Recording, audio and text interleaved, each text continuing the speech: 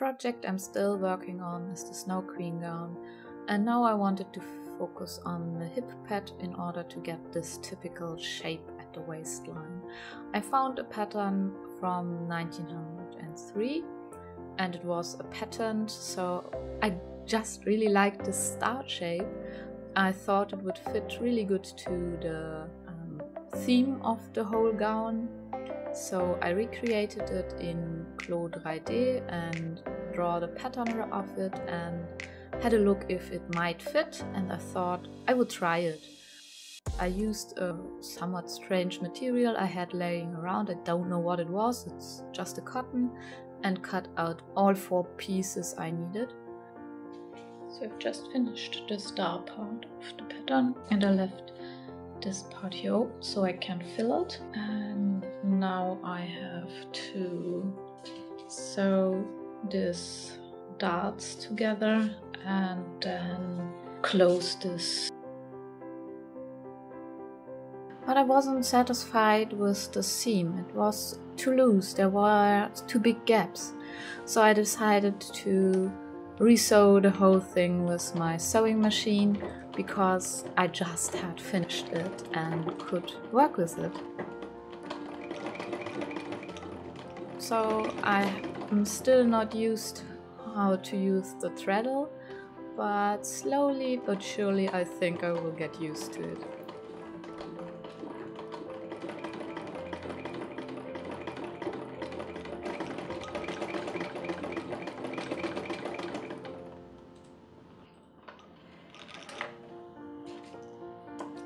This time the seam was much better, so I decided to go on with sewing it on the machine.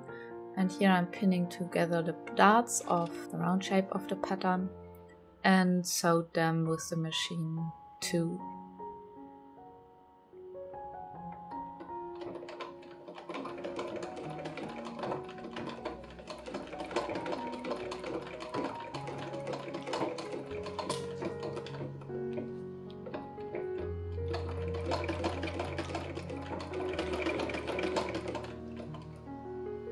So here's the original pattern, and now it's sewn in with all the dots. It's so cool to see how much rounder it has gotten. Afterwards I made knots on all the thread ends because I was afraid that they might get loose and all the seams fall apart. Then I sewed together both parts.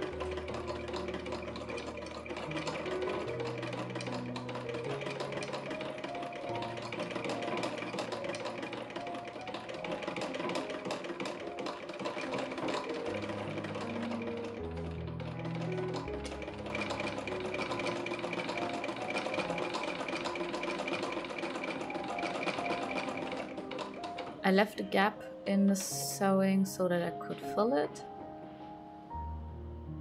Afterwards I decided to wash the pieces because the sewing machine was still a little bit oily and the thread which came from beneath was a little bit dirty, so I decided to wash it because when it's filled I can't wash it anymore.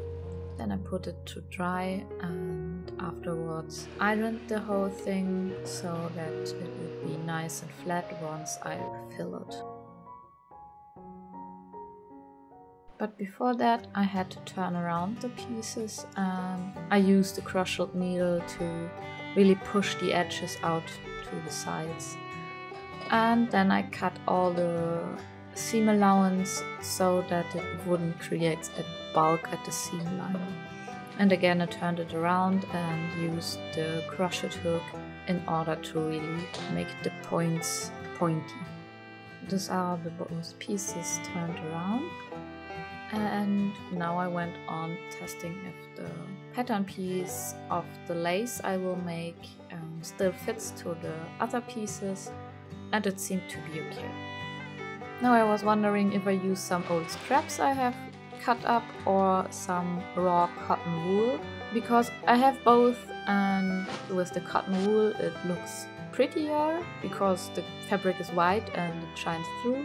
On the other hand I wanted to use the leftover fabric, And I decided to go first with the cotton wool and put it into the edges so that they are really pointy, and then fill the middle part with the scraps. And I tried to put a layer of the cotton outside so that the darker pieces won't be seen that much.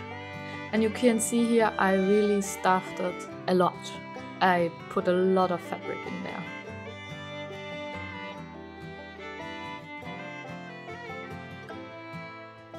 And the same I did for the outer ring. And again I used the crochet hook to really push it to the edges, and then I was just feeling if it's right. I hope that it would be enough material. And then I went on and crocheted the part I wanted to use for the middle part. It's more or less a decorative part, and I found a pattern which reminds me of some stars, so I used that and tried to fit it onto the pattern piece. But the first try went not so good. It was too small and I couldn't stretch it into the right position. So I procrastinated on this for a moment and instead sewed the other pieces together so they were close and the filling won't spill everywhere anymore. And here they are, the two pieces sewn together, one with an invisible stitch and the other with a little cord on the outside, because I knew that there will be the waistband and it's not that important how it looks. And here I'm singing while crocheting. I won't let you hear what I'm singing because it's scary. This time it worked. The net fits to the pattern. Not 100%, but it's big enough to stretch it. And here I'm testing again if it fits. And right now it doesn't. I tried it if it's better if all pieces are together, but still it's a little bit off. It's not the right shape. I have to pull the edges really long, so I decided I will first steam the whole thing to see if it works when it's like the pattern suggested. And here I'm putting in the needles that I can really pull it into the shape of this piece. And usually you shouldn't iron crochet lace or knitted lace, because then you flatten down the stitches and it just doesn't look that nice. So usually you steam it. You can see now it's staying in its shape as it should.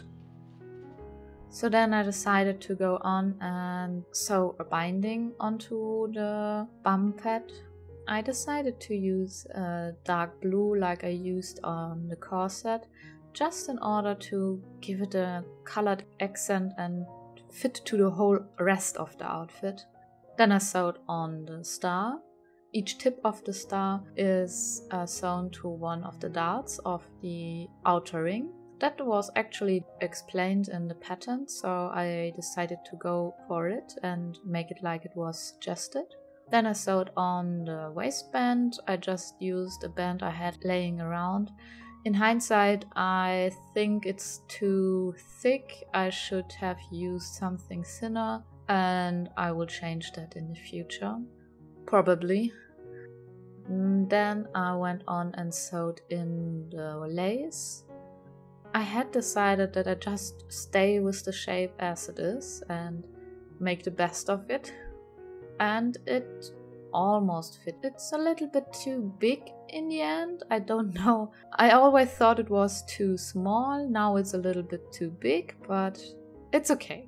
It's a little eye catcher and actually it doesn't have any structural importance. Well, and then I cut into my bum pad. I was a little bit too tired. I just embroidered a little star on that point so that there won't be a hole anymore. And well, that's the bum pad at its then state.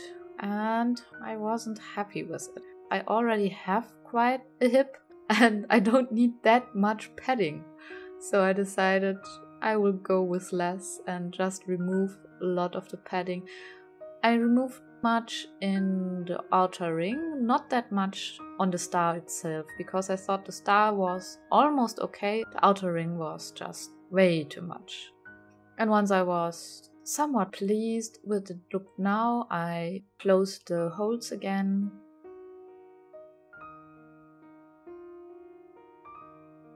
I could see in the sketches of the pattern that there were top stitches on the outer line of the ring. So I tried to sew it, and with my old machine it just didn't work. The thread broke every third stitch.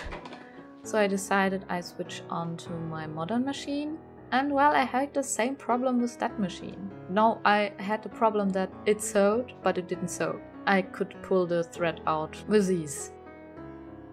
Then I decided, okay, now I go on and sew it by hand.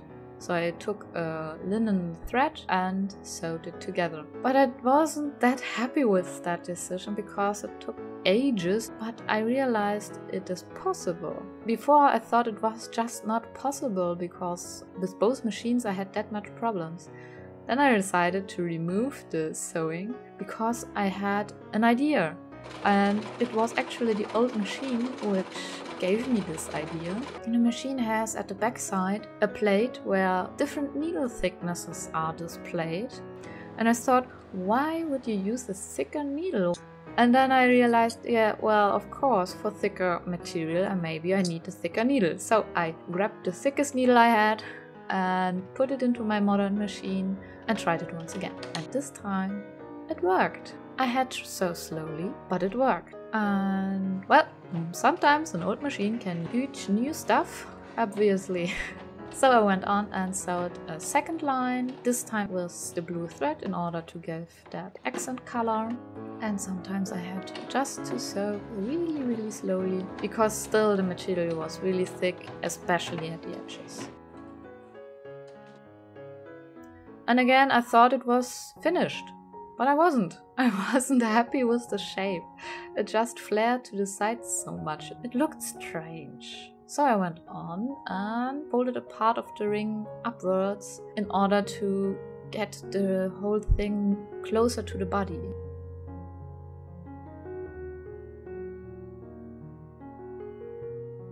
Then I marked how much material I want to remove and removed the sewing I had done before because, well, if I want to change it, I have to remake it. I cut off this part I have marked before, removed the top stitching, removed some of the filling, and turned the seam allowance inside and sewed it back together. And I was happy with the changes. It just looked neater. Then I sewed the net back on and also the band and repaired the top stitching I had removed a couple of centimeters. So I now with the hand remade the stitches. Made little knots on the back side which will hopefully never be seen. Then I went on and did exactly the same thing to the other side, first measuring if I have marked the same length.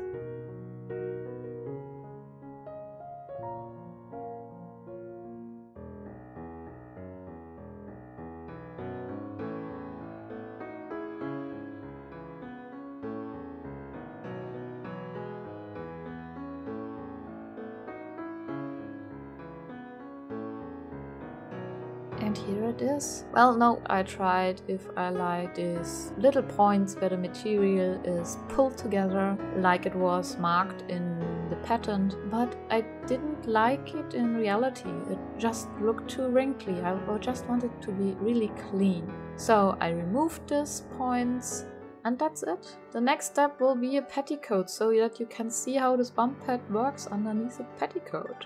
Until then, you can watch the videos of the other layers I already have done. Bye!